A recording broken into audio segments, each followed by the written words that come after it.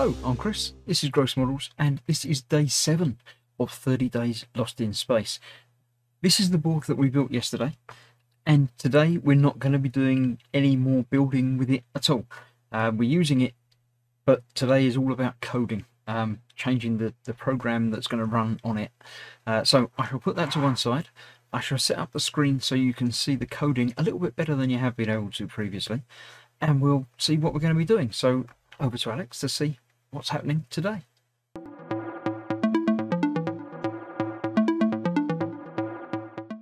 Hi, welcome back.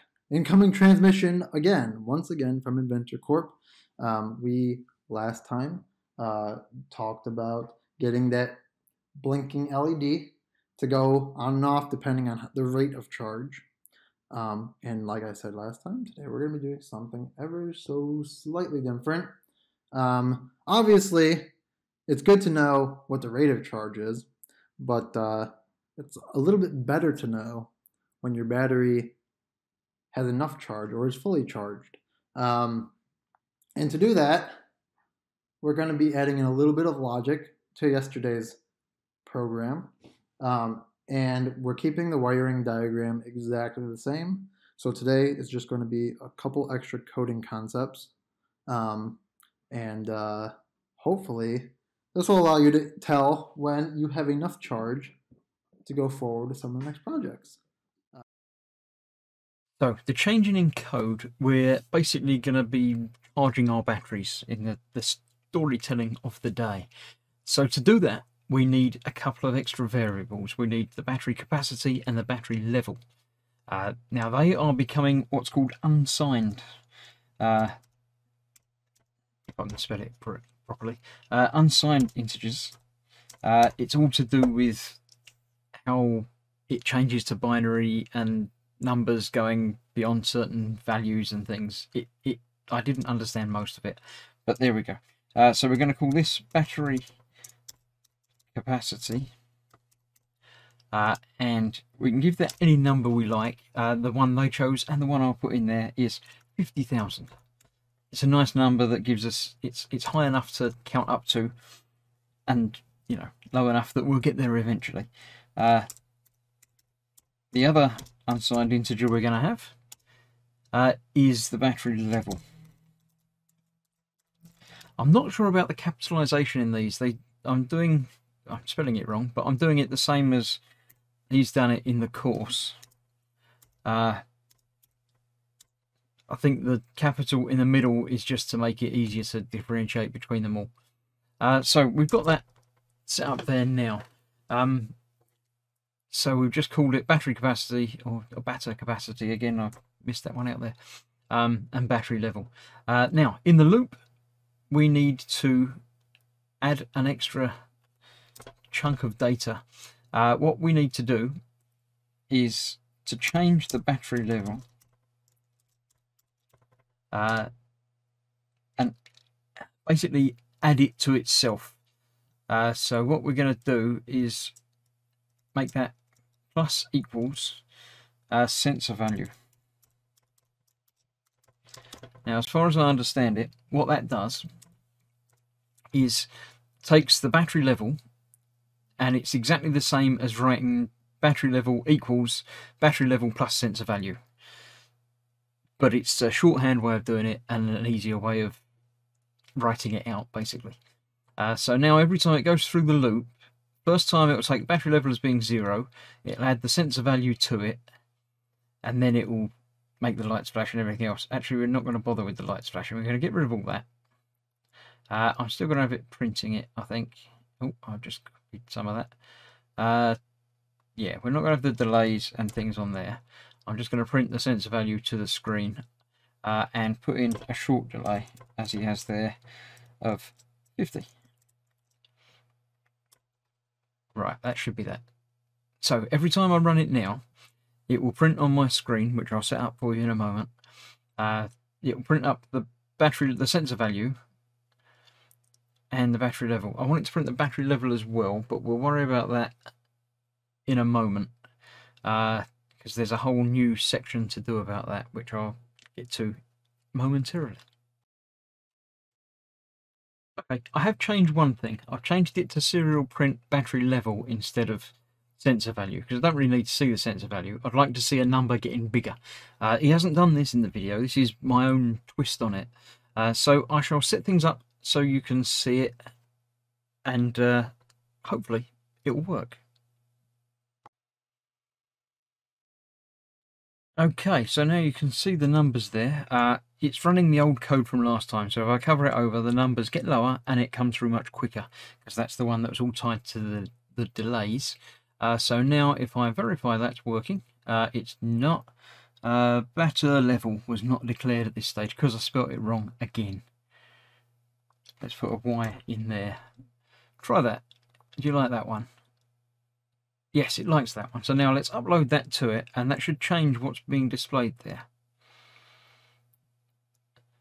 Right, what are we getting displayed there? Numbers that are getting bigger quite quickly, but getting bigger slower when there's no light covering, and when I uncover the lamp, it's going up quicker. That's, yeah, sort of what I was expecting. Not quite the numbers I was expecting, but I should have been, really, I should think.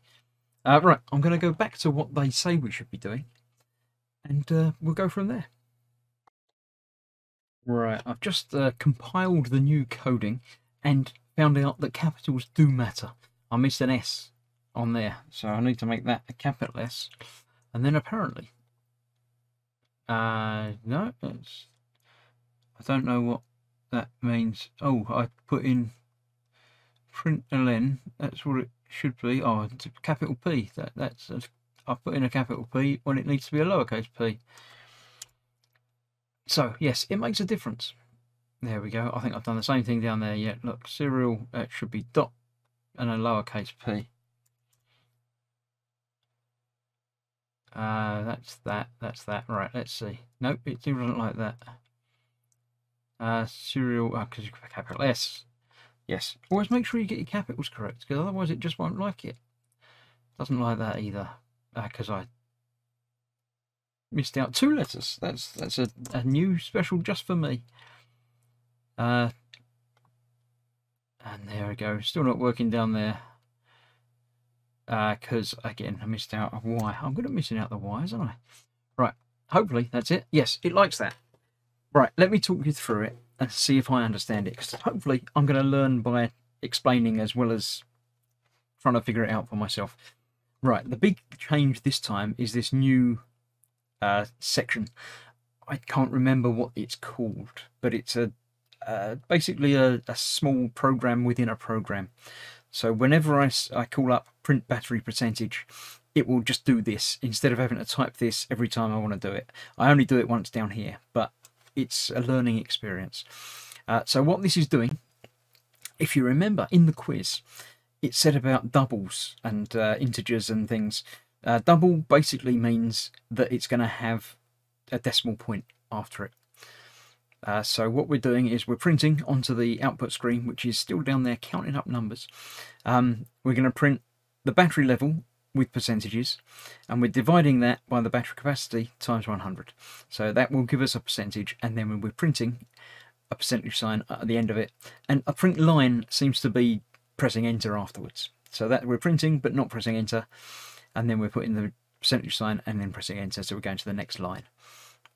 Now, when are we doing that? That's the real question. Down here, we're still reading the value. We're adding the battery level, adding the sensor value to the battery level each time it goes through the loop. Now this bit, an if-else loop, we're reading the battery level if it's greater than or equal to the battery capacity.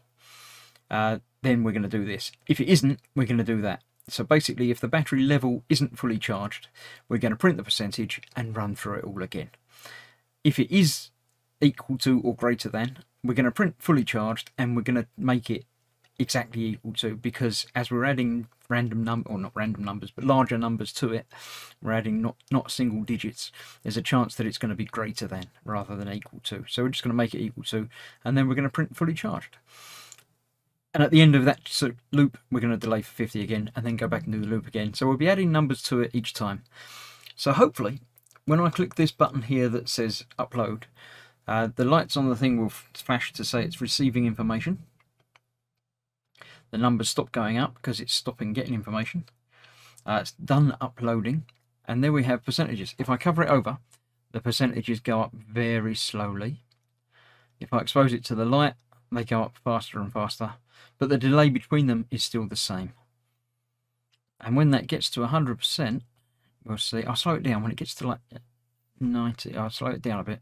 So we'll see. It's just by putting my finger over the sensor. 95 and 6, 7, 98, 99, and there we go. We're fully charged. So that did work.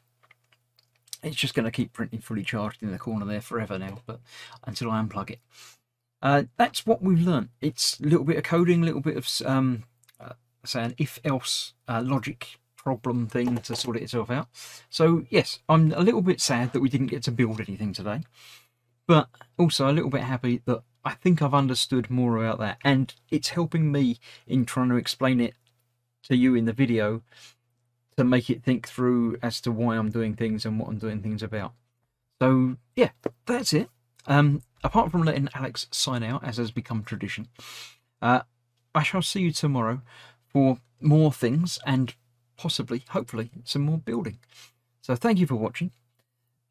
I'll actually let me go back to, there we go. Let's go back here. So thank you for watching, and I'll see you soon. Bye bye for now. And with that, you should now be able to tell with this logic. Obviously, once again, your charging speed and etc. may vary, but the logic behind it is about the same. So once you get through with today's course and concepts, tomorrow you get to look forward to a fun little device here. It's, once again, looks like an LED.